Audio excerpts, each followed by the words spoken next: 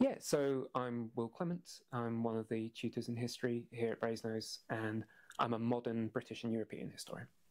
Hello, I'm Erin. I'm in my third year of studying history here at Brasenose. I'm from Barnsley in South Yorkshire, and I am also the JCR's Access and Admissions representative. Cool. So what are your big areas of interest though? So I'm interested in quite a lot of things in the 19th century, especially about what happens when cities grow and develop and a lot of people live there.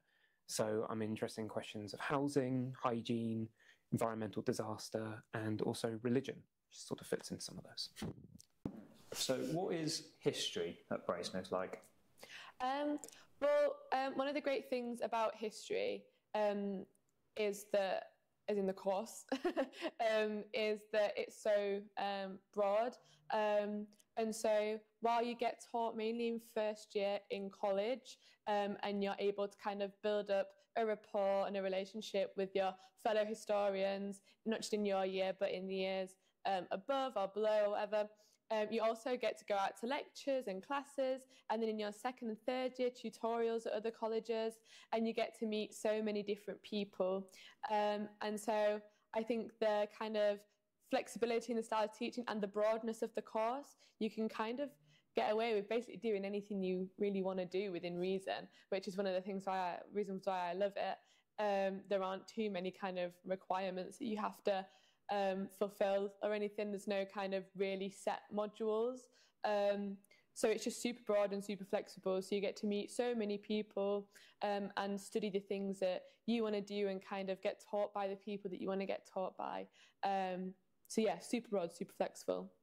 So history's got quite a strong tradition at Brasenose. It's one of our larger subjects. There are 4 of us who teach across the undergraduate here at Brasenose, covering a range of topics from sort of early medieval British history, early modern global history, going from sort of Hawaii to Sri Lanka, and then all the way up to sort of 19th, 20th century European history. In terms of the students, we admit about 6 or 7 for History Sol every year, as well as about 4 or 5 for the joint schools, which is sort of history and politics, ancient and modern history, history and economics, and history and modern languages. So we have a good group every year. We try and teach all the first years in college for their first term, which means that we get to know everyone very well, very quickly, and it also means they get to sort of develop a bit of a social identity as historians at Brasenose. What was your first tutorial like? Oh, probably looking back on it now as a third year, my academic performance was probably rubbish. However, like they don't expect you to be a perfect academic little package when you arrive at Oxford. I definitely remember feeling super nervous, as I think everyone does. It can feel really daunting, even when you apply into Oxford, to think like, can I do this for 3 or 4 years? Just sit across the room from like the world expert on this like period of history or this like element of whatever science it is or whatever, and like talk to them. And that you have to kind of just get past that, because that does become your life for the next 3 or 4 years. But it is such kind of an invaluable experience. And I think looking back on kind of like that first tutorial, and even like when you do meet new tutors, you still get a bit of that like adrenaline, nerves before every tutorial. But looking back on that first one, I do remember just feeling like yeah, probably some of the most nerves I've ever felt. But there was kind of no reason to be, because as soon as I sat down in the seat, the tutor was so kind of understanding and really helped me, engage with the topic, engage with the conversation, kind of relax the nerves. And then when you do one, the others just kind of then fall into place. And week by week, you get so much more comfortable talking with your tutorial partners, with your tutor, and kind of putting ideas out there and getting more confident in your own voice. So perfect tutorial. So the tutorial system is sort of a combination of factors for a good tutorial. I might have a few things rattling around my head of what I want to cover in the hour discussion, sort of make sure that everyone understands the topic. But the other half of it is what the students have to do before they come into the room. So each week we'll set a reading list with a ton of stuff on it that you won't be able to read in a week. So you have to be selective and sort of pursue things you're interested in within a wider topic. And then write an essay, which you sort of either bring along to the tutorial or we mark in advance. So the perfect tutorial is when students have really clicked onto a subject and they come in absolutely bubbling with enthusiasm. And my few things I have to tick off, sometimes I don't even get through them because the students are leading discussion. I've had days before where I've had what is in theory the same tutorial lined up 5 times in a row, and they all look completely different. So yeah, the perfect tutorial for me doesn't exist because it's based on what the students do in each individual case. Amazing. So is there anything particularly strange or amusing that's happened in a tutorial that sticks out to you? So I'm a modern historian, so sort of thinking about relevance of history on contemporary affairs is sometimes easier to do than some of my medieval colleagues. But even then, I have been surprised at quite how often our discussions will maybe mention contemporary figures or events. Discussion of Andrew Tate or Donald Trump creeps in every now and then, but it can be quite a helpful way to sort of offer a window into understanding the past by seeing resonances or parallels with sort of contemporary society. What was it like, the transition from post-16 to Oxford University?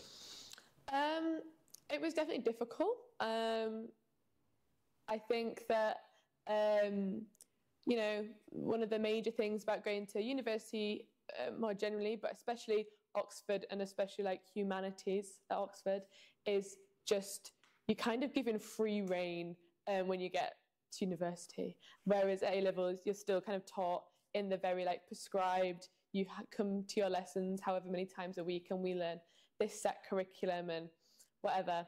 And you're kind of very motivated to do kind of your homework and things like that.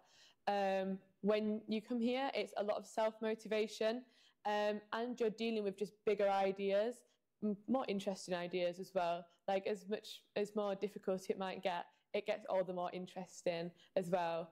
You kind of, like I say, you get to completely, you know, you get to really, really choose and specialise into what your interests are and explore those. And that's encouraged by your tutors. You're not bound to what anybody tells you have to learn. You're kind of just bound to yourself and how much effort you want to put in, how many things you want to learn, what are the things that you want to learn, how niche do you want to make your degree, how broad do you want to make your degree.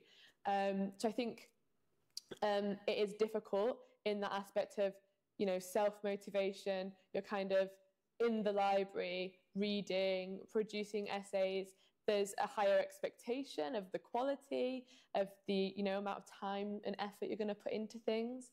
But then at the same time, you get all the rewards for that, the feeling of accomplishment, the greater things you learn. You'll be reading things and like, wow, like this is so intelligent. I feel so smart right now.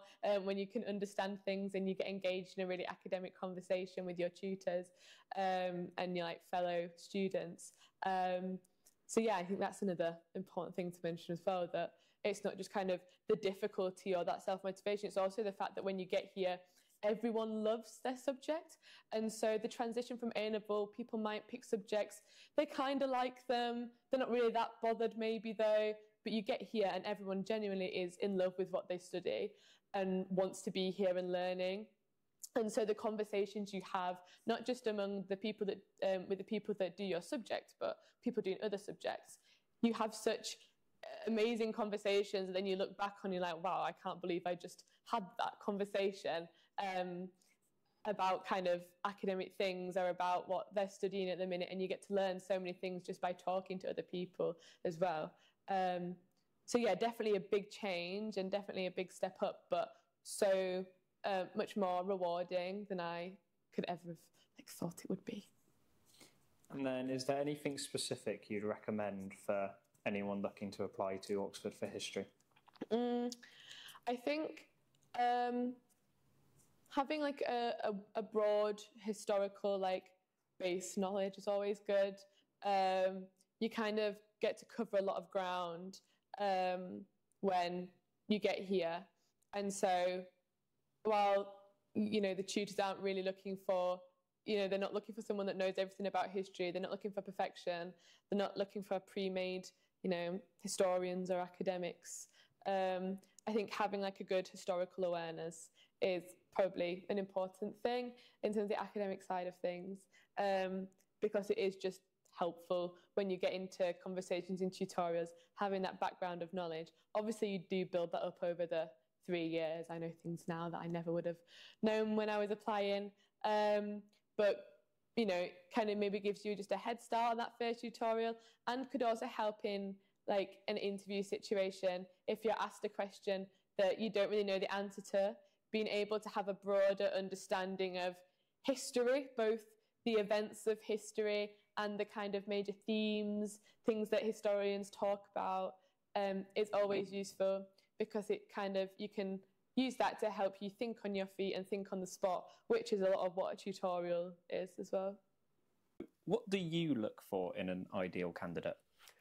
So this is a really hard question to answer, because there is no ideal candidate and no formula which we could apply to try and get that. But I suppose what we're really interested in seeing is historical enthusiasm.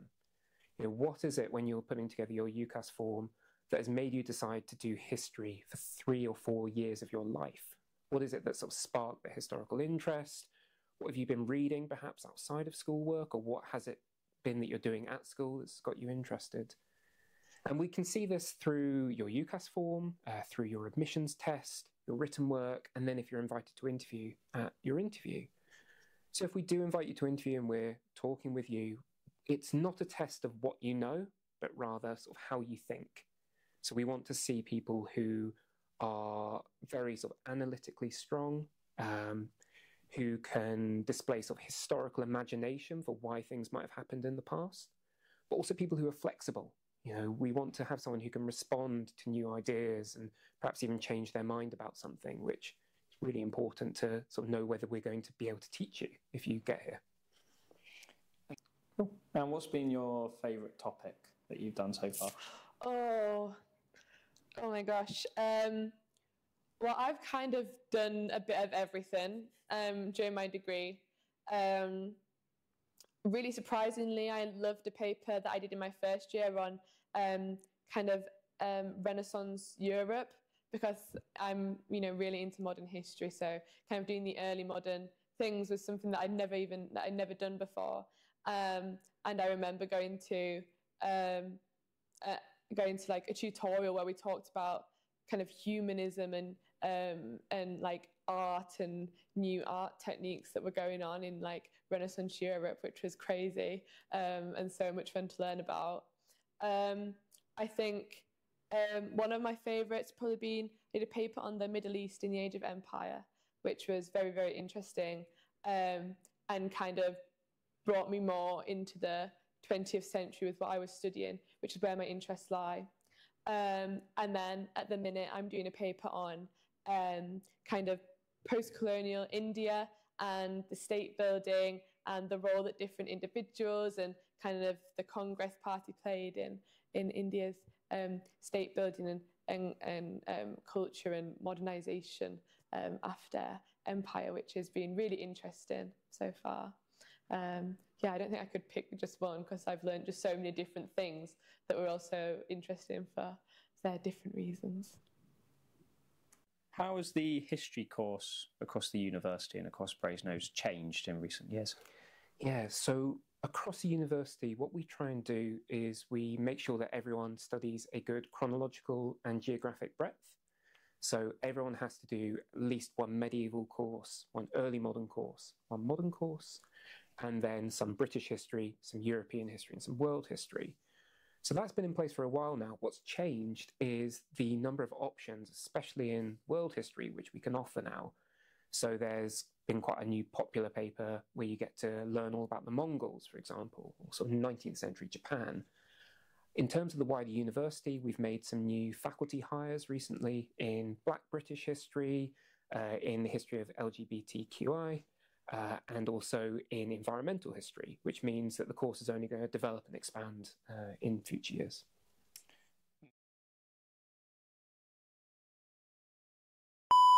I was saying, don't you think this is like the Lady Di interview from Channel 4 thingy? There's a lot of similarities. Yeah.